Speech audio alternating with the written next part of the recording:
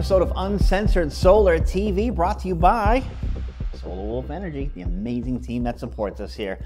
And with that said, let's dive right into today's topic.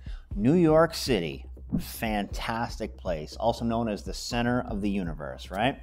If you're in business, you will most likely over your career at some point have some kind of dealings with New York City, directly or indirectly. The company you work with, for whatever, will be doing business with someone, some company, something in New York City. Now, with that said, the sun is very important in New York City. Although, if you're down deep in Fifth Ave, you don't get to see very often all the buildings towering over you.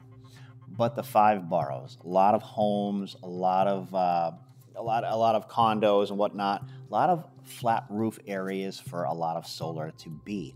Also, community solar, which is basically solar that's installed outside, but brought in for the five boroughs. Now, this, from what I understand, the newly appointed governor, after the former governor unfortunately had to step down, just raised the target from 2035 to 2040 from 6 gigawatts of solar to be installed to 10. I love the aggressive goal. Now, the problem here is this. Report came out in the news that it looks like the funding for a large portion of this might actually be going away.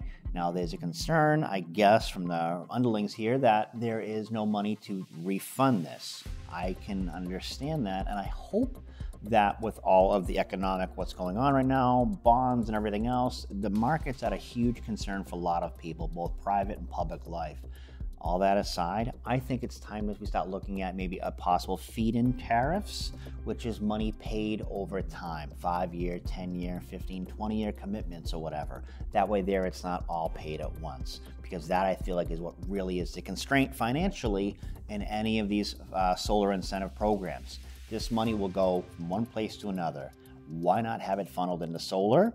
And then that way there we have a green future for all of us. Cities, metro, even the suburbs, everywhere, all of it together, this makes a lot of sense. And I hope the team, whoever's in charge over there in New York City, can figure out a way to make this work, because it's absolutely vital for the state as well as the city itself to hit their goals. That said, thank you for watching the episode of Uncensored Solar TV, brought to you by the amazing team here at Solar Wolf Energy. Thanks.